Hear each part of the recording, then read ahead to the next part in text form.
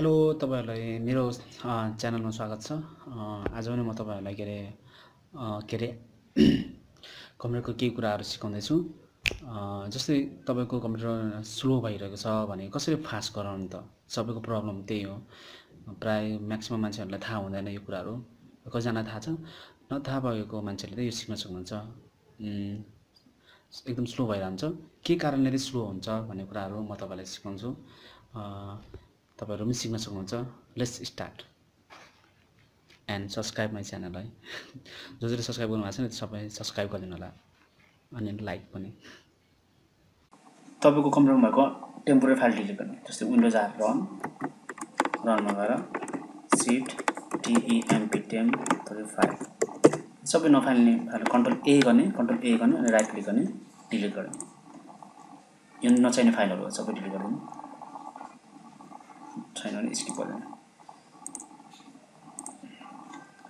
चलिरहेको अनि त्यसरी नै विन्डोज आर रन गर्ने फेरि temp पनि यसरी कन्ट्रोल ए गर्ने यो पनि डिलिट गर्नु। यस स्किप गर्ने।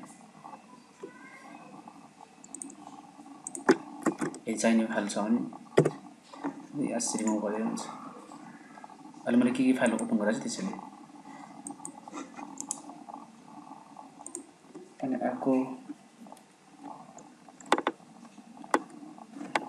विन्डोज आर रन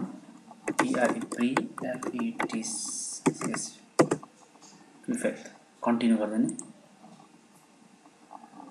यो पनि नचाहिने फाइलहरुलाई राइट क्लिक गर्ने क्लिक गर्दैन।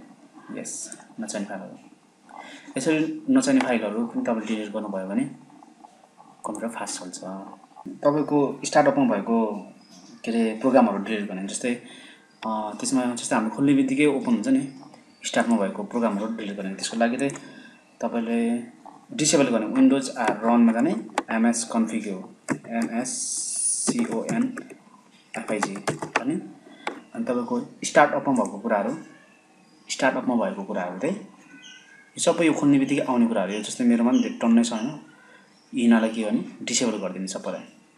अनि डिसेबल गरेपछि चाहिँ तपाईको के हुन्छ कम्प्युटर फास्ट चल्ने हुन्छ। खोल्ने बित्तिकै त्यसलाई टाइम लाग्दैन। स्टार्टअपमा गएर ओके डिस्क क्लिनअप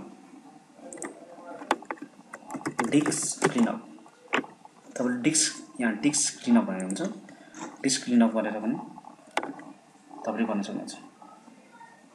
ओके गर्ने सी फाइल डिस्क क्लिनअप यसरी पनि तपाईको नचाहिने फाइलहरु डिलिट गर्छ। डिस्क डिफ्र्यागमेन्टरमा क्लिक गर्ने अनि त्यसपछि यहाँ गएर सी मा जाने अनि सी मा गएर डिफ्र्यागमेन्ट डिस्क भन्छ यहाँ यसमा क्लिक गर्ने।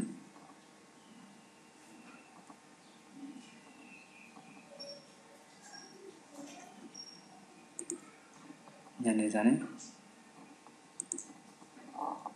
अनि सी मा जाने यो हुँदैछ। तपाईले यसरी पनि यसको अलिक टाइम लाग्छ। तपाईले यसरी गर्न सक्नुहुन्छ। स्टप अप्सन अहिले मैले स्टप गरेँ।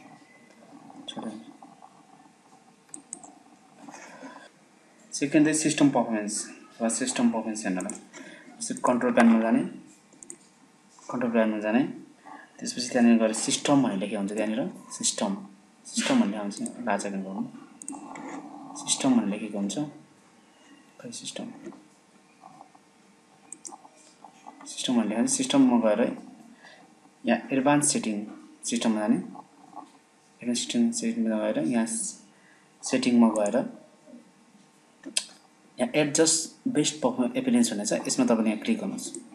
यसमा क्लिक गरेर एप्लाई गर्नुभयो भने एप्लाई गर्ने न ओके गर्ने। यसो गर्यो भने तपाईको कम्प्युटर फास्ट चल्छ।